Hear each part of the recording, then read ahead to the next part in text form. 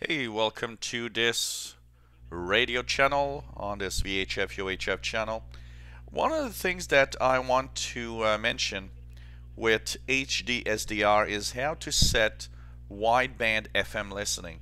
So for example, here I'm listening to a signal which is a local Canadian Broadcasting Corporation on 88.5 FM.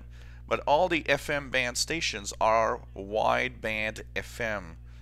When you actually choose FM mode in HDSDR, what happens is that the default is narrow FM. So you can't really tune the FM band because it sounds all distorted. So how do you change that?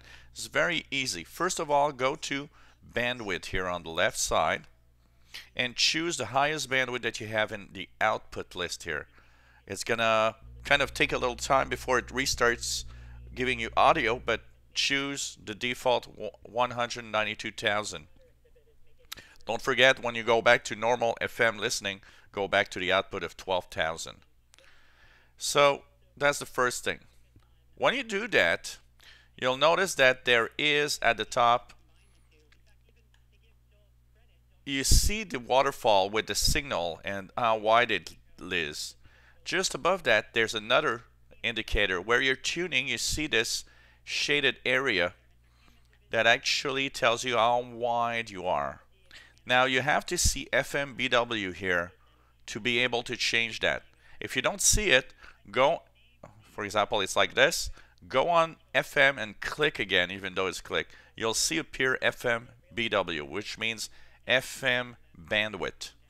And just make sure the bandwidth or the shaded area is as large as the signal you're listening to. That will give you the possibility to listen to FM broadcast signals. On SDR Sharp, it's easy because it has a WFM or a wide FM setting. You just click it. But in HDSDR, you have to manually change the setting there. And when it's done, all you have to do, you can click again, and this gives you the regular RF gain if you want to change the sensitivity of your dongle, basically, when you're tuning around. So it's as easy as that. Remember, bandwidth on the left side.